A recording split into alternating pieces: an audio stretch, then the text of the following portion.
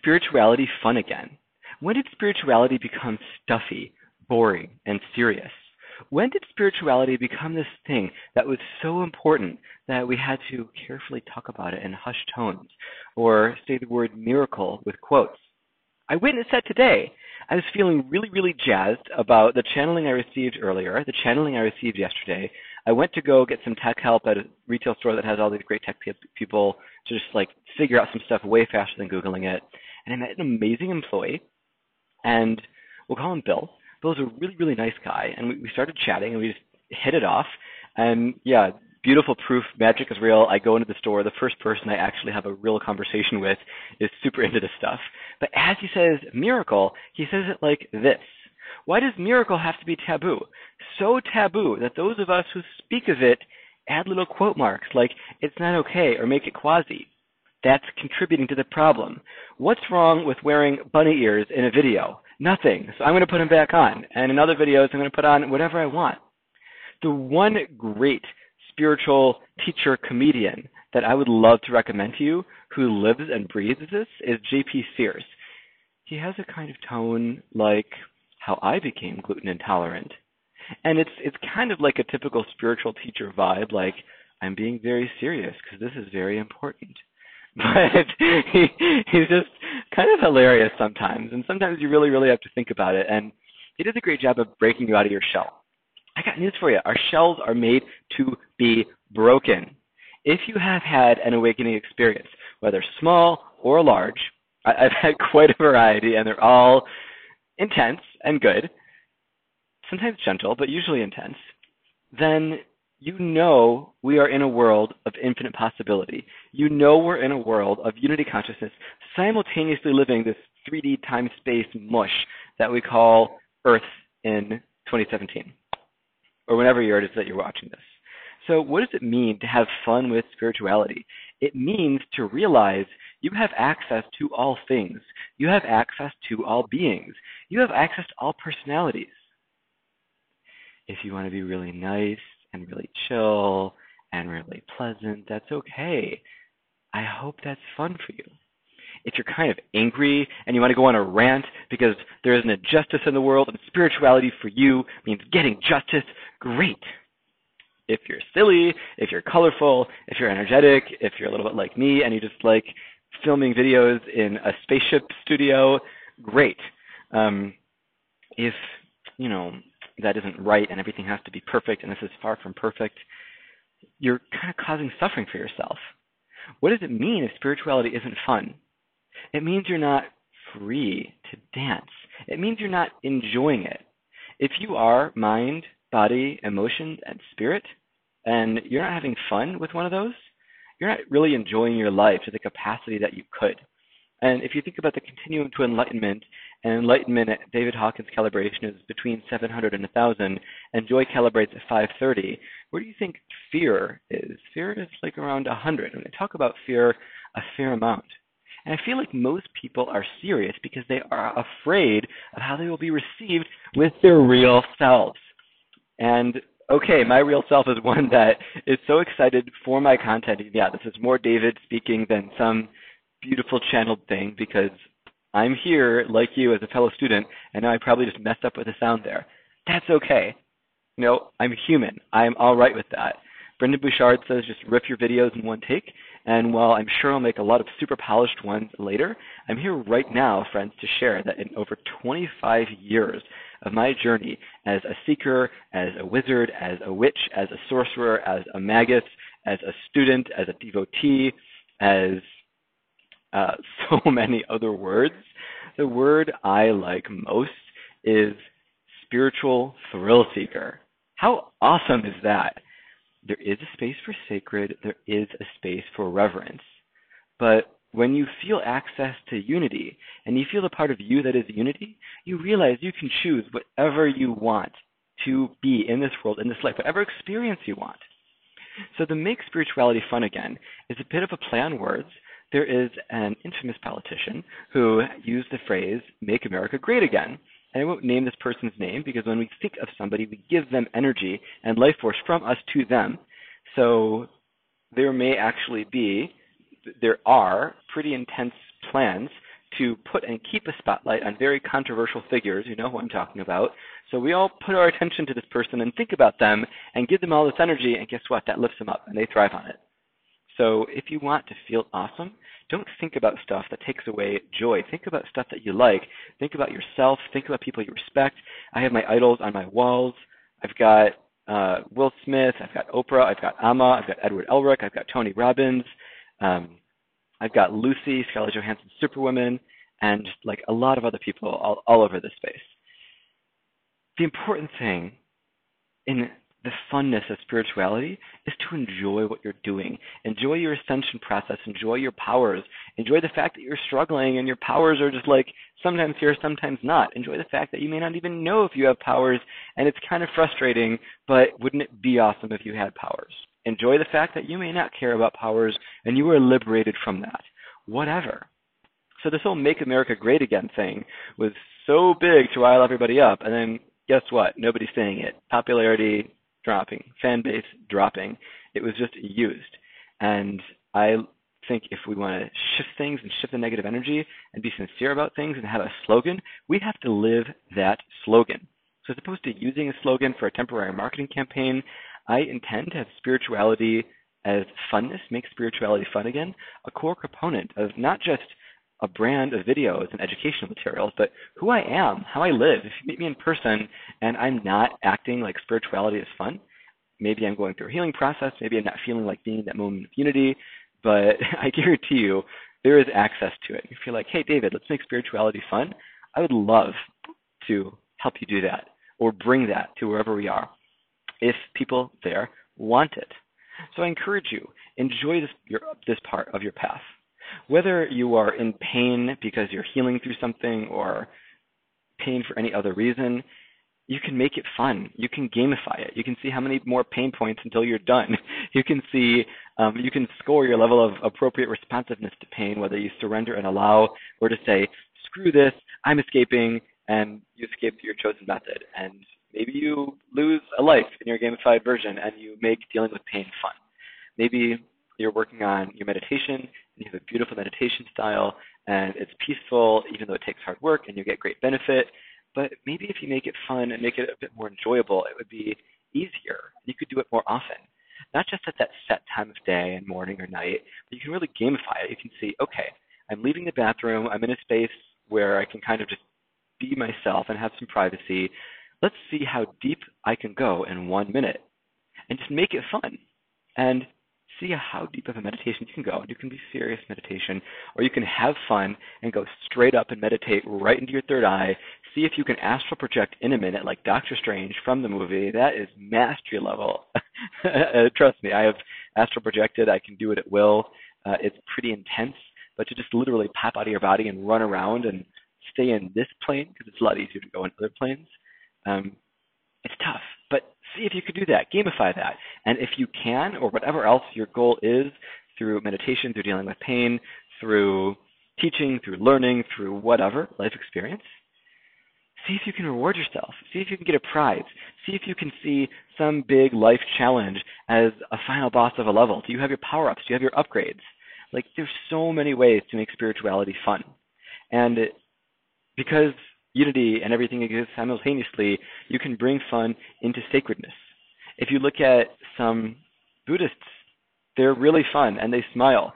At the Zen Buddhist temple in Ann Arbor, where I spent 10 years of my life, the Buddha had like a Santa hat and the Buddha had like sunglasses, and they would put all this stuff on the Buddha just for funness and just for jovial nature of it. So I encourage you, enjoy spirituality. Make it fun again. Allow this part of your being to shine.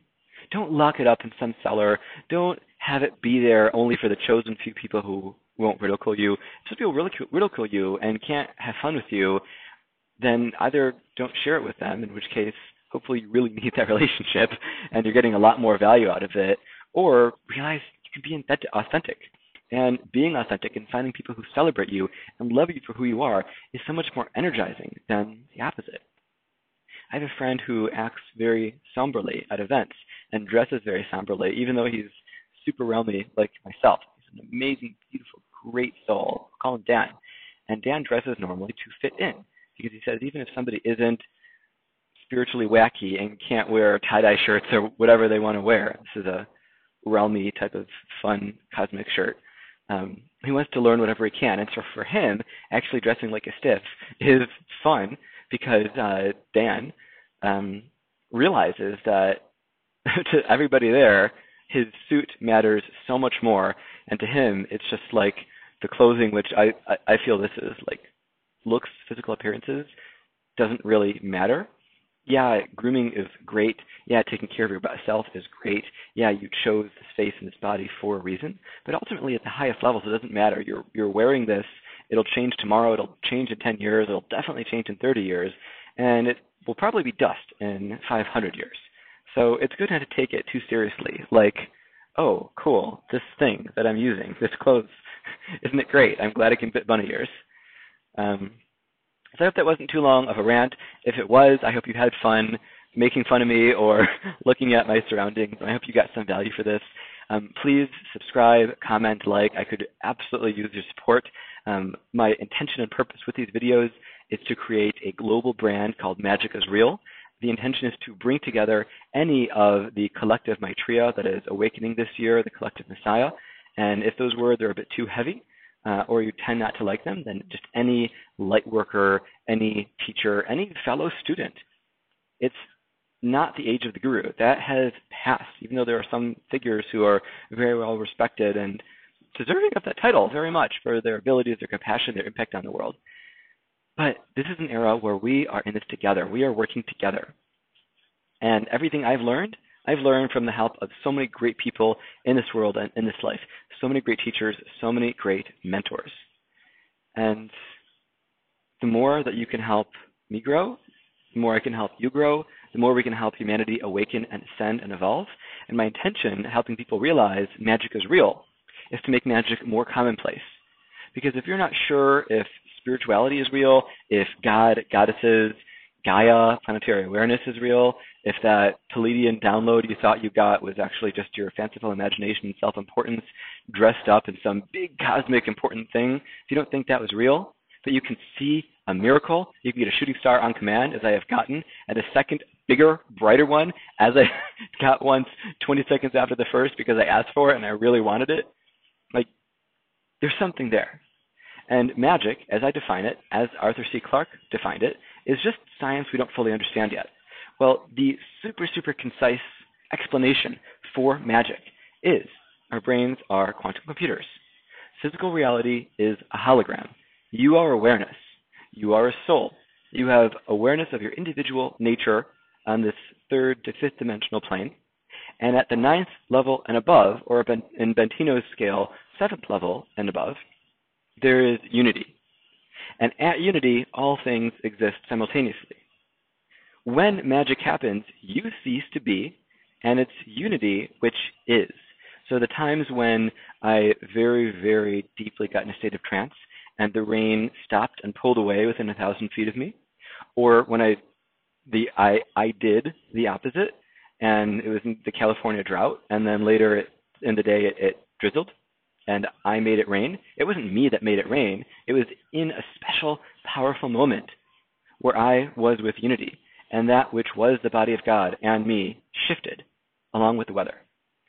So that was really, really cool and really, really fun, but it wasn't a big deal because I just realized and used my own divine nature. So if we have everybody doing that, people levitating elephants, people waving their hands in the air and like that wonderful book, The Magician King, trailing trails of rainbow light, whatever it is, let's make magic fun. Let's play with it. Yeah, let's all become great healers and heal cancer and heal open wounds, heal degenerative diseases, realize ourselves as the immortal race we are, stay in these bodies as long as we want, whether that's 200 or 2,000 years or longer. And let's keep magic safe. One thing I can promise to any of you who are serious students of the arts, and if you follow me, I will give you a lot of deep stuff and help you become that, is binding spells for safety. And I'll talk about those in another video, but yes, binding spells work, and yes, as you shift more to the love vibration, the vibration of fear, lack, control, Satan, entropy, whatever you want to call it, gets weaker and weaker and farther and farther. The timeline split is coming, my friends. There are dozens of prophecies. Any credible source you look at will say it is happening now, it is happening soon. And the split means many of us will continue to ascend in love and light in a golden age, and many of us will not. And that left branch has all the catastrophes and all the negative apocalypses, while the apocalypses of Revelation, which is one translation of the word, will elevate higher with more love, more light, more fun. And these timelines, which are kind of joined but splitting now, will cease to be as aware of each other. And the ones of light will be aware of the ones of darkness and void, but will feel it less. And we essentially won't even be on the same planet. We won't feel all the technologically created hurricane after hurricane after hurricane. We won't feel all the Gaia telling people on Earth to wake up with contribution to climate change. We will feel something different. We will feel something beautiful.